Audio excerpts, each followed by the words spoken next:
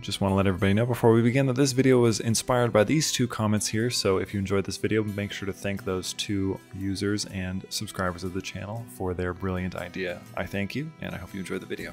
What's up everybody, it's Solon. Today I want to talk a little bit about custom houses, one of the really cool features that Crusader Kings 3 has that I think integrates really well with the A Song of Ice and Fire, a Game of Thrones mod that we have here for the game. Obviously it's fun to play as all of these Lords of Westeros through different time periods and histories, but what if you just want to play as yourself? Well, it's fun to make custom houses, but it's sometimes difficult to know where to put them.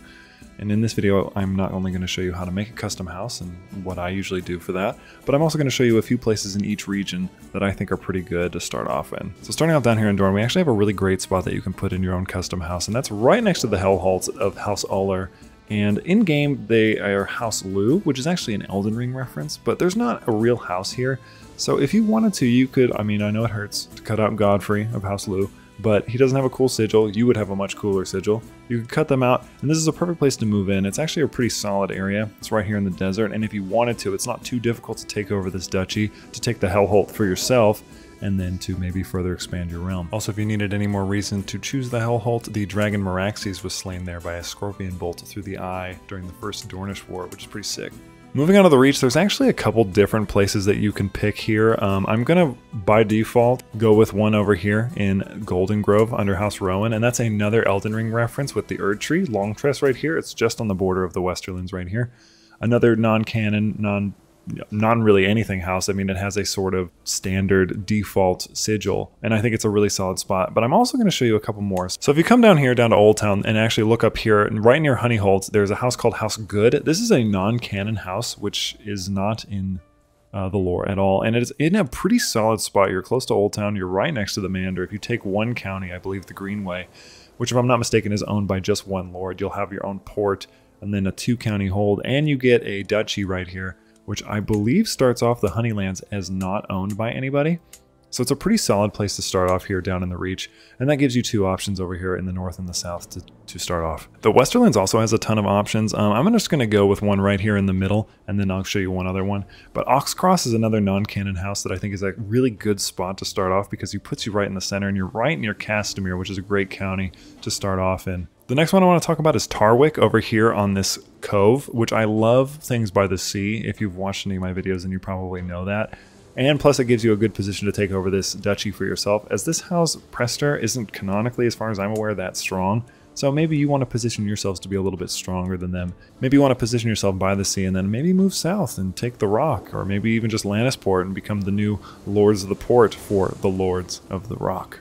Up here on the Iron Islands, I'm actually going to do a little throwback here, way back to a series I did for Elder Kings 2, where I started off basically as a single county, or maybe it was 2 counties on little islands, and that's his House Freeborn, which is again a non-canonical house, which I think has a pretty solid foundation here to take over the Great Wyke. You can slowly work your way around. Obviously, you're going to have to contend with Good Brother, which is a huge house, very strong in the Iron Islands, but if you work your way north and then maybe just sort of skirt your way around, you could end up taking the whole Great Wyke for yourself and becoming a pretty mighty Iron Lord here.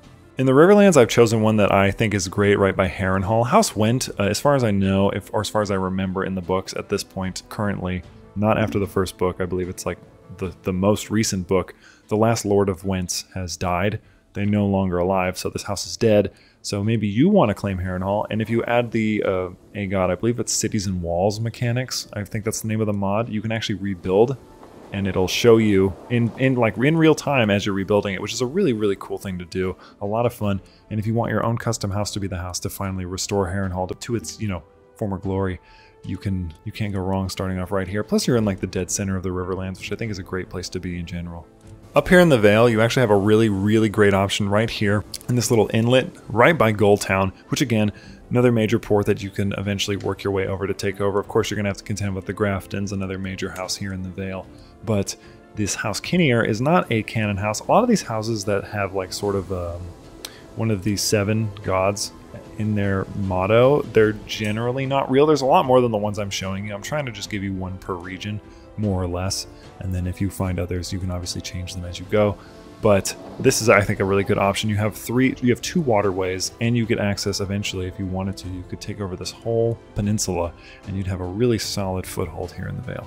Moving down here to the Crown Lands, I'm actually going to show you two different ones. The first one's down here in Maisie Hook, and that's with House Bean. They are not a canon house, although I do think their name is kind of funny. But they start down here on the hook, and you can obviously take over them and then have a strong arm in the narrow sea. Or if you want to move up here, you have House Bush, which is another non-canon house. Ironic that they're both bees, but this one I think is a little better because you have this Crab Claw, I think is what it's called, Claw Point maybe. You could take over the Claw Isles, perhaps, and I know that they added this Duchy of Dragonstone recently in one of the more recent updates, so maybe you want to integrate yourself and take over this duchy in the future. That would be pretty cool, honestly. Honestly, because the north is so big, there's so many things to choose from. But I'm actually going to go down here to White Harbor, and again, this is another, I mean, you can probably notice a trend here. I like to situate myself besides major cities because one, it's nice to look at, and two, it's easier to take them over when you're nearby. Obviously, the Manderleys are great people, and they're a really strong house here in the north, so it would be kind of difficult, but House Silverfield is another one that doesn't exist, and it could be a very good spot for you to start off as your own house.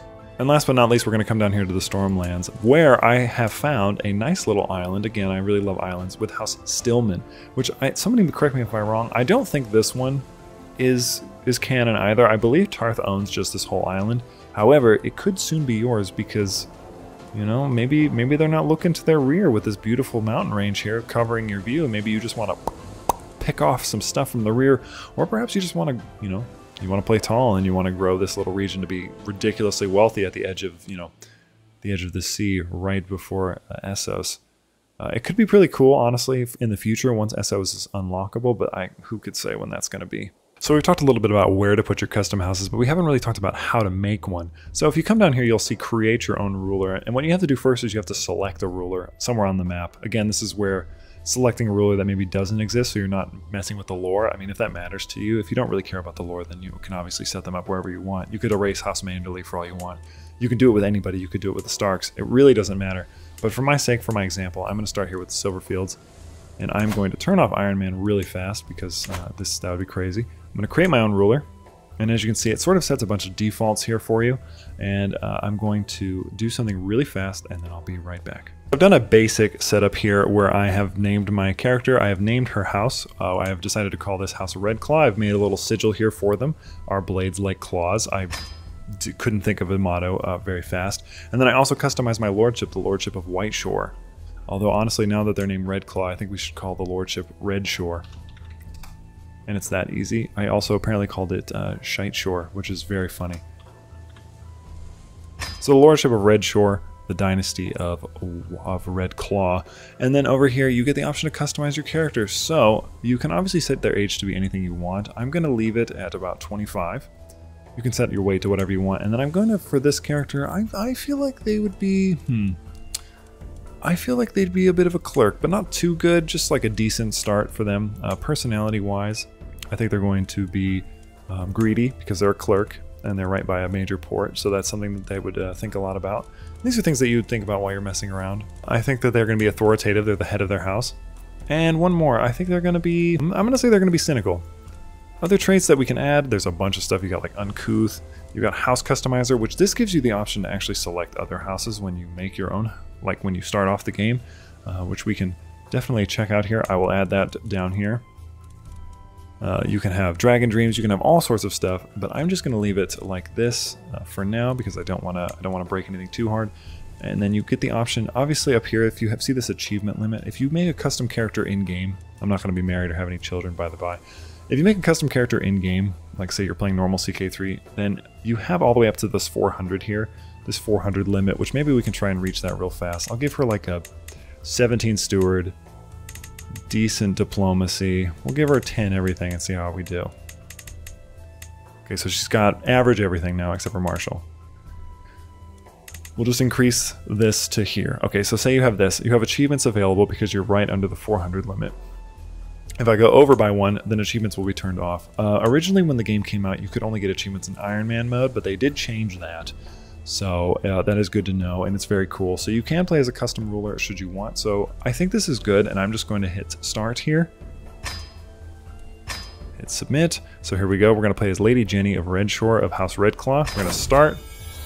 And now we get to, with the house customizer trait, we get to play as any house we want. I want to play as an extinct house, just as an example. So we have all sorts of options here. We have the north, We have House Amber, House Greenwood, House Frost, House Greystark, House Woodfart. And these are different ways that you can play as houses that no longer exist. Like Fisher, Haraway, Jessamine, Teague, Towers of Harrenhal. Or you can play as, you know, House Gardener, which is a house that you can actually restore, which I've explained in one of my videos. So for this one, I'm just going to hit House Frost. I want to play as their child. So here we go, we're in House Frost. For our foes, the bow. For our friends, prayer. Interesting. And so there you go. Obviously, that took away my really interesting little modifier there, and we are an insignificant house because we're just some random dude or, you know, woman who exists here. But yeah, that is how you do it. That is how the custom house works. And then, you know, I could definitely reclaim the North for House Frost and retake our ancestral lands. They were the house that the Starks defeated way back when in the ages of the First Men to be the Lords of the North. So they haven't been around in a long time. It's pretty unlikely that they would still exist, but it's totally something that you could role play and have a fun time doing. Although personally, if I was going to do that, I'd probably start up here, you know, with the Wildlings. I feel like that's more plausible to be a Frost, and then maybe become Lord. I forget what the Empire title is called. Let's see here. King Beyond the Wall. If you can become King Beyond the Wall and then maybe take the wall and then move your way south, that'd be pretty cool as House Frost. That would be a fun little thing. And then there's obviously all the other extinct houses or your own house that you can play around as. But anyway, this was just a little quick video that I wanted to make here to kind of explain how the system works and just give you some basic pointers and some basic locations that you can make your custom house for. But that is going to be it for this one. Thank you guys so much for watching. I'm Soul. This has been another AGOT video. If you like what you saw, maybe leave a like or a comment, and maybe subscribe if you've been enjoying them, as it helps me know that you like these videos and that you want me to keep making them. But that's it for this one. I'll see you in the next one.